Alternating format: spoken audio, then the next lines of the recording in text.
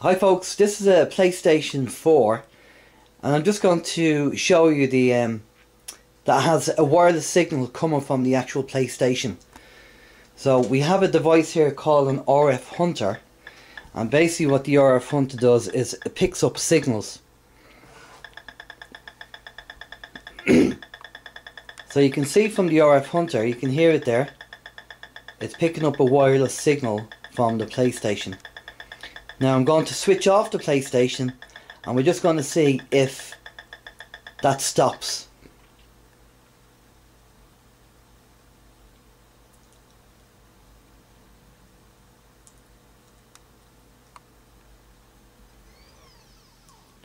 Okay, so the PlayStation is now off. So the actual wireless signal has stopped. So what we're going to do then is we're going to power up an Xbox 360 and we're going to do the same test and see what happens.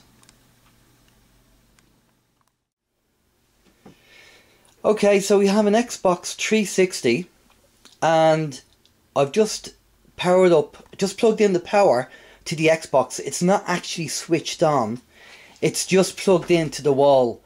The game itself is not switched on. And I'll get the RF Hunter over to the Xbox 360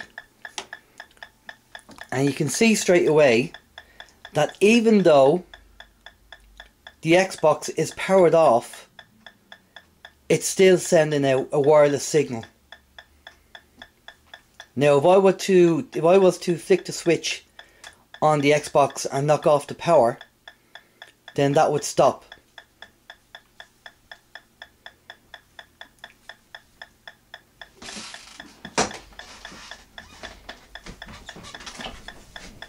So we're just going to switch off the power now.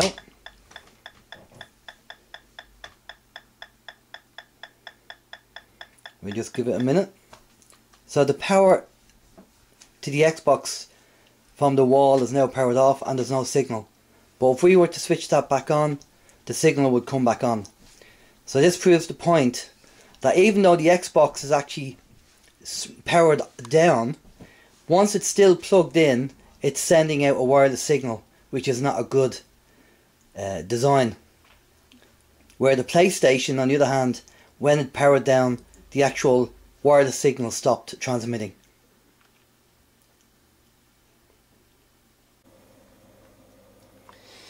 Okay, here we have a bog standard smartphone, and you'll notice that the smartphone pulses every few seconds. You'll see the RF Hunter signal go up, and this is the smartphone obviously pulsing for the mobile cell tower to make sure there's still a connection. So if you're carrying this in your pocket or in your back pocket or in your breast pocket, that's pulsing that signal, which is around, it's probably 2.4 gigahertz give or take, but it's pulsing that signal from your mobile phone every few seconds.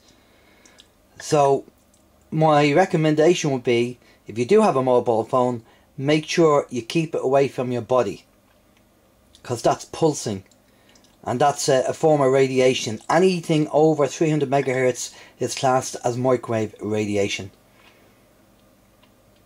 The device that I'm using is a product called an RF Hunter, and it goes up to 6 gigahertz. So it's pretty good for picking up signals, and you just have to adjust the sensitivity of the device to pick up the signal.